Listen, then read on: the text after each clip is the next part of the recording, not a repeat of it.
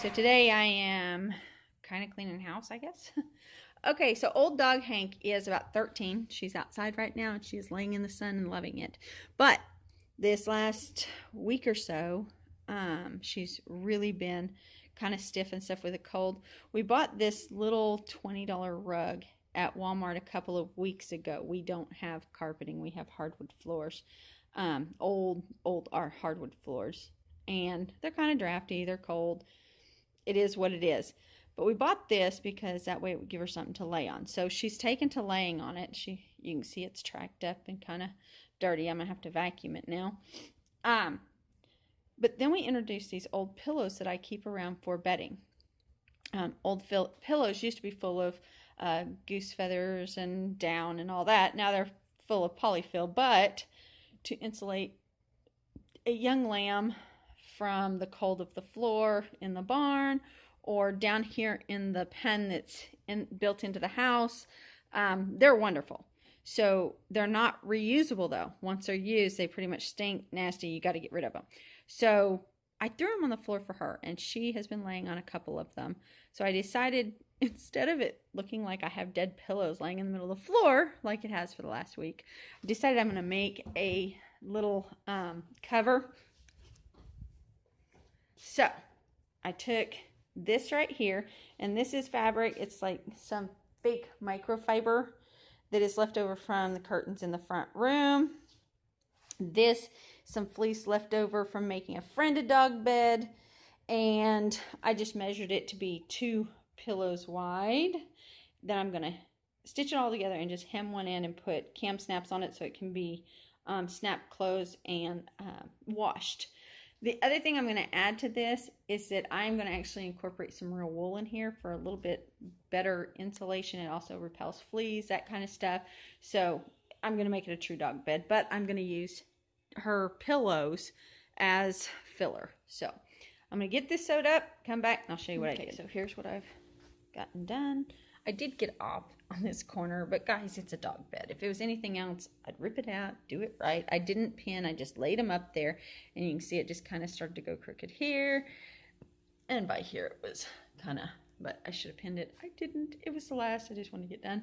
I'm going to trim all this, flip it right side out, hem this, so I can put some cam snaps on it.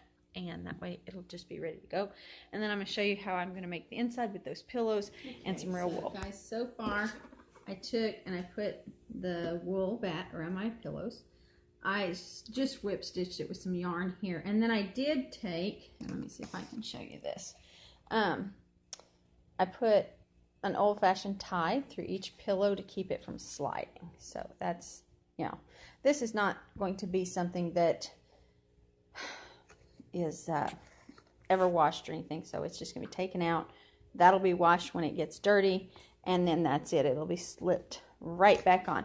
I'm actually going to go in the fiber room and see if I can make a casing for it, but I probably won't get that done today. Just something to have like a muslin over it or something, but not today.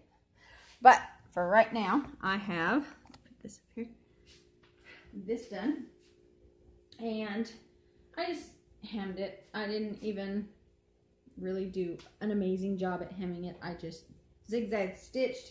I'm going to slide this in, and then I'm going to adjust it and put cam snaps in, so you don't have to watch me wrestle with this. I'll come back and show you the cam snaps here in a minute. As you can see, all is in.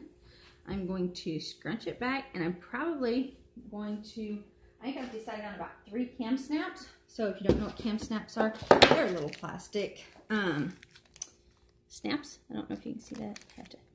And I have a tote here with all different colors in it. I just keep an array of colors. So I'm just going to look for some that match. I've got all kinds of blues. I think those match the best. Like I said, I've got tons of little blues. And it doesn't really matter because it is a dog bed, but I do think those match the best. So for cam snaps, if you've ever used these, they're just plastic snaps. I like them. They're affordable, they're replaceable, all that good stuff. So, okay, so for those of you who don't know how to do cam snaps, you just decide where you're going to do it. I'm eyeballing it Don't really care. Take your awl, put it through both spots, pull the bottom one off, put your plastic back or outside of the snap through your hole. And yes, I tend to lose mine sometimes, so it takes me a minute every once in a while to get it through my hole. I try to keep my thumb on it, but sometimes I don't. And then you take your centerpiece, there's center inside, got your back here, you got your inside here. Comes with this nifty little tool. And scrunch it.